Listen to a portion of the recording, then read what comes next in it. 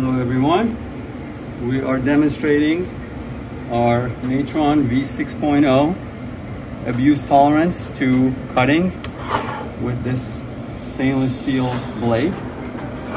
The cell currently is at top of charge at 1.84 volts.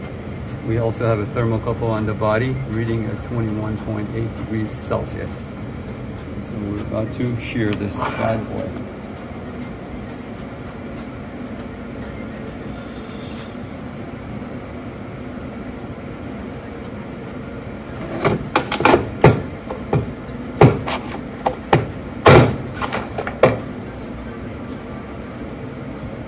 Okay, well, we can see that the voltage of the cell dropped slightly to 1.76, recovering, and the temperature is 22 degrees C.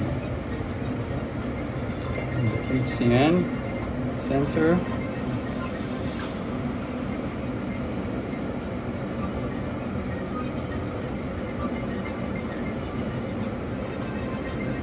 reading 0.